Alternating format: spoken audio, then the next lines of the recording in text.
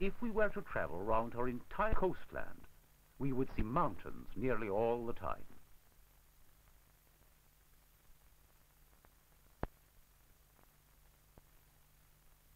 Yet a map of the island shows us that the highland areas almost enclose a central lowland. There is great variety in these highland areas. Let's look at them in turn. In the east, there are the mountains of Mourne, with their irregular skyline. Further south rise the Wicklow Mountains, a larger range of high, heather-covered summits with picturesque, boulder-strewn valleys.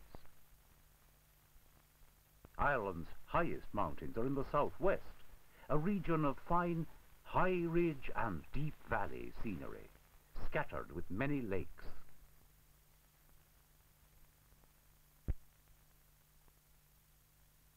Its coastline is constantly battered by the Atlantic waves.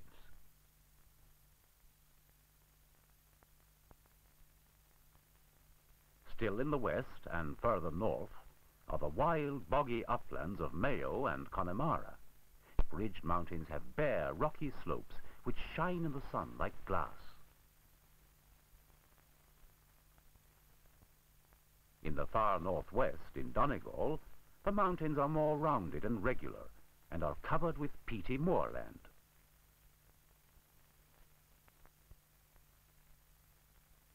Finally, in the northeast, there is the flat-topped plateau of Antrim, again with its windswept moorland.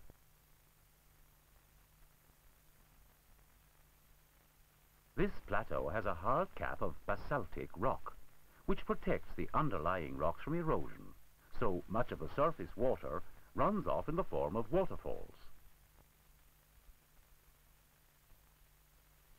On the north coast is the strange formation of basalt called the Giant's Causeway.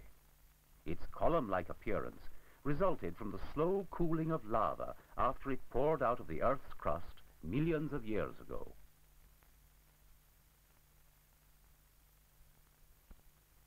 Miles from west to east, and 50 miles from north to south. Much of this broad central lowland is covered with large, shallow lakes.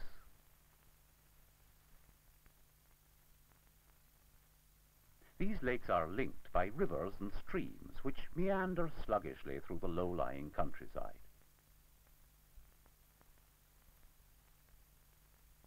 There are large areas of peat bog stretching as far as the eye can see.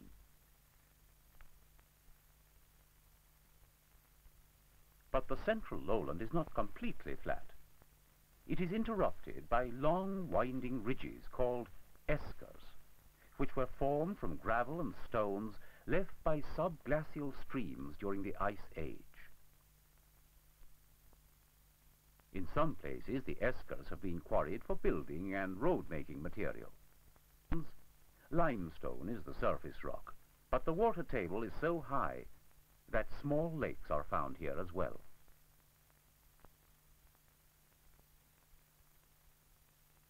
Surrounded by the sea and open to the prevailing winds which bring warm air from the southwest, Ireland has a mild climate, even in winter-time.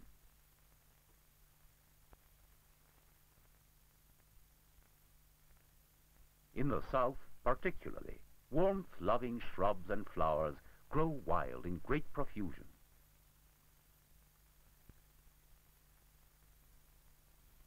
Yet these same prevailing winds bring a great deal of rain and mist.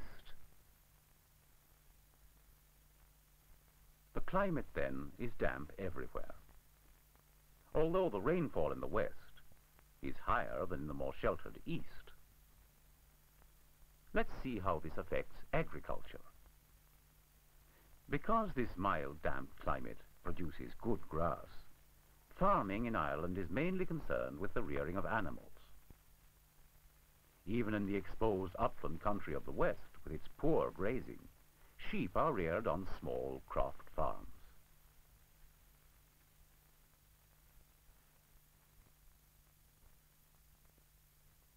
Some of the crofters' cottages are still roofed with thatch, tightly secured against the strong Atlantic winds.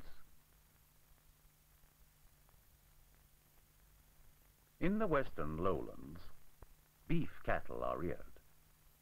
Most of the young cattle are sold and sent to farms in the central lowlands, and then later to large estates in the east, where they are fattened on the rich pasture.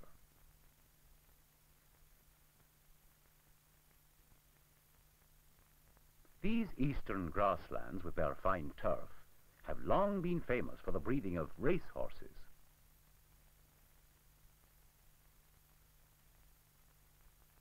Along the eastern coast, with its lower rainfall, cereals such as barley can be grown.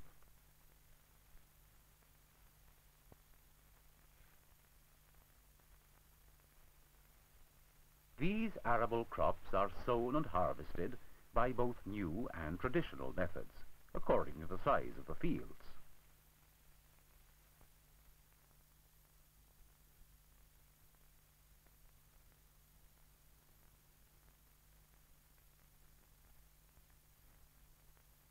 Here in the east, the farms are mixed. Arable farming is combined with the rearing of pigs, some sheep and cattle, both for beef and for milk.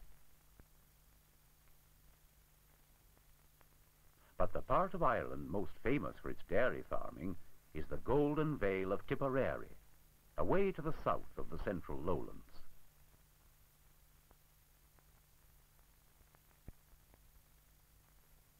On the lush pastures of this fertile valley, many herds of dairy cattle are kept and are brought in for milking twice a day.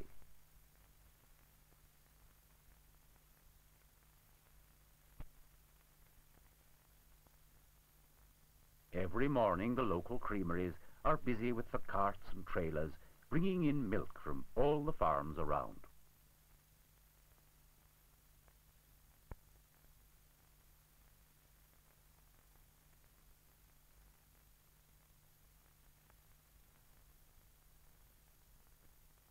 In the creamery, the milk is weighed and pasteurized.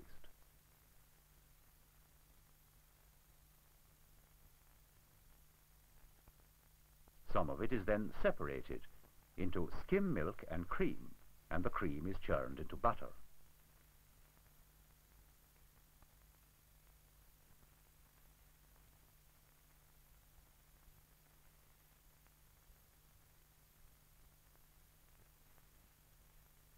Surplus milk goes by tanker to larger creameries in towns such as Limerick.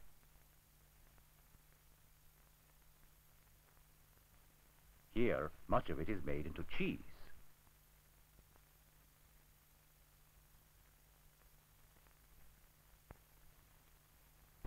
Most of the cities and the larger towns of Ireland are in the eastern part, with only a few in the west.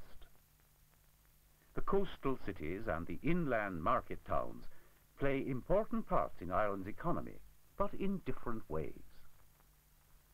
The market towns serve as centres for the surrounding countryside.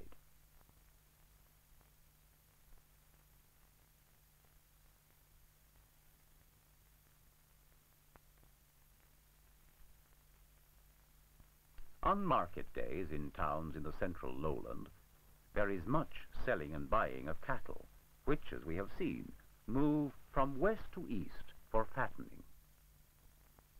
In contrast, let's look at the cities on the east coast. First of all, at Dublin, the capital of the Republic. Dublin, with its wealth of fine buildings, is the largest city in the whole of Ireland. About 1/5 of the population of the Republic live here.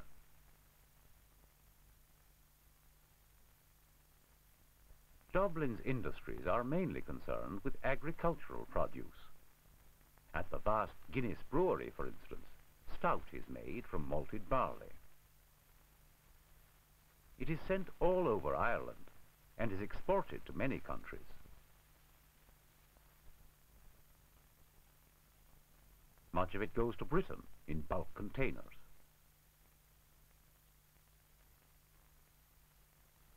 The distillation of whisky is another important industry in Dublin.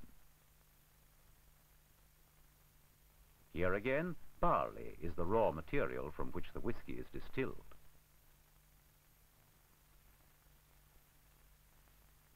After maturing, a great deal of Irish whisky is exported, much of it to America.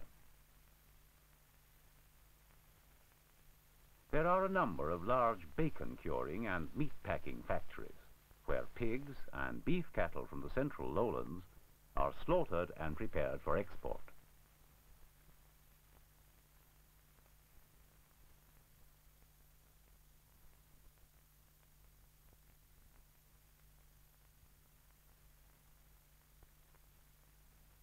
The busy city of Belfast is the capital of Northern Ireland. Here the main industries are quite different from those of Dublin. The wide, deep, sheltered expanse of Belfast Lough is an ideal site for the construction of ships. In fact, the Belfast shipyard is one of the largest in the British Isles. Sections of the ships are first built up under cover. As the sections are completed, they are taken to a slipway to be welded into position.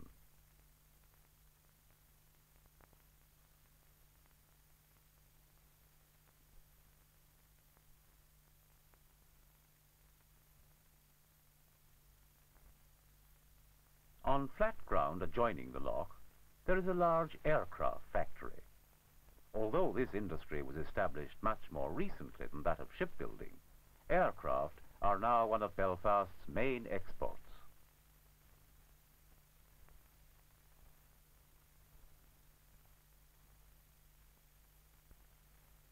But the product for which Belfast has long been famous is woven in mills, not only in the city, but in towns nearby. Some of the finest quality linen is still painted by hand.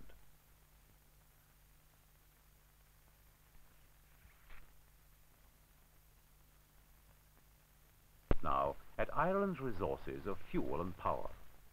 Her most abundant natural fuel is turf or peat, cut from the bog, and there is plenty of it.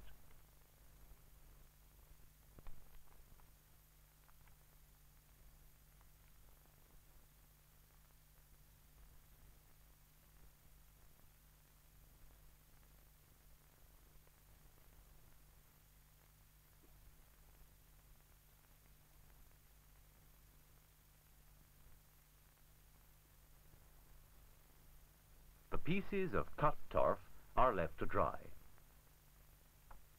Then they are ready for use as fuel.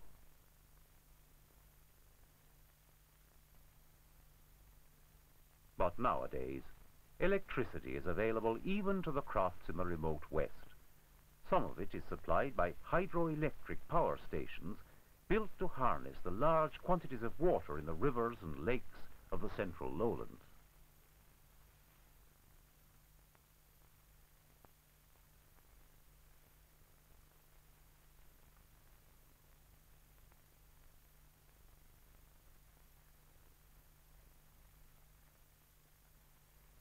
The power stations in the city ports of Belfast and Dublin use imported fuels, coal and oil.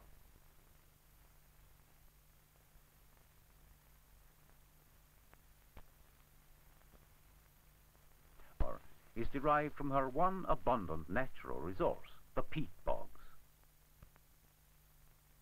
Large areas have been diked and drained. When the peat is dry, it is milled from the surface by specially designed machinery.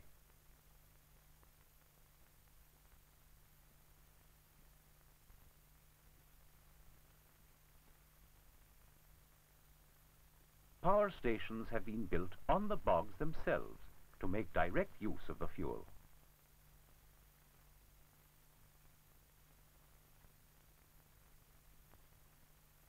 When the milled peat has dried out, it is brought in along rail tracks and fed into the furnaces.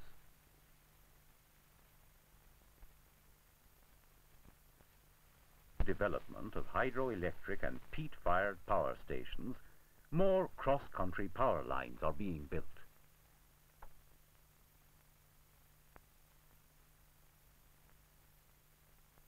In some ways, the island is still divided into two. The majority of the Irish people are Roman Catholic in religion.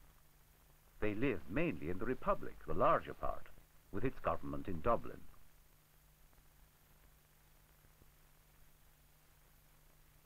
On the other hand, most of the Protestants live in Northern Ireland, a part of the United Kingdom, governed from Belfast. Consequently, the country is divided by a frontier, with customs posts on either side.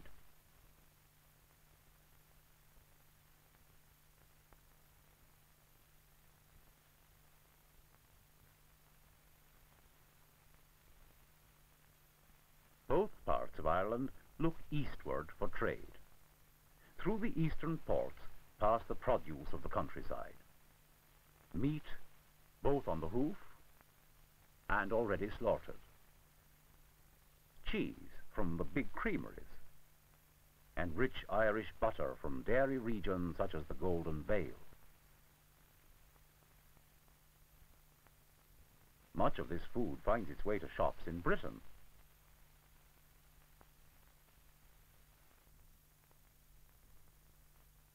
Into the same ports come the goods that Ireland needs, such as wheat for bread and grain for animal foodstuffs, or fertilizer to improve the land for farming. From Britain comes coal for fuel and the production of gas and electricity, oil and spirit for transport and for the oil-fired power stations, iron and steel in many forms, and materials such as cement for use in building. From Britain, too, thousands of visitors come every year, many with their cars and caravans. To the intercontinental airport at Shannon come planes bringing visitors from all over the world. From other airports, there are frequent services to and from Britain and the continent of Europe. The tourist industry grows bigger every year because of the variety that Ireland offers the holidaymaker.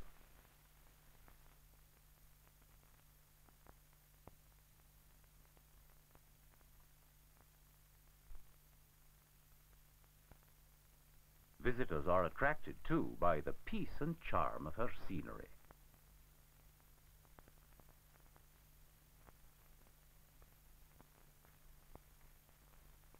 Touring by car is especially popular. Because Ireland's population is small, there is plenty of room on her roads, and horse-drawn vehicles are still common.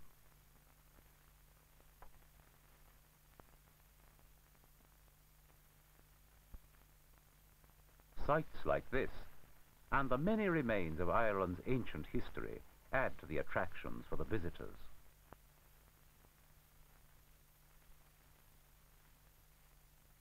But despite developments in tourism and industry, and despite the political division, the basis of the economy of the whole island remains in the small landowner who gains his livelihood by farming this green land.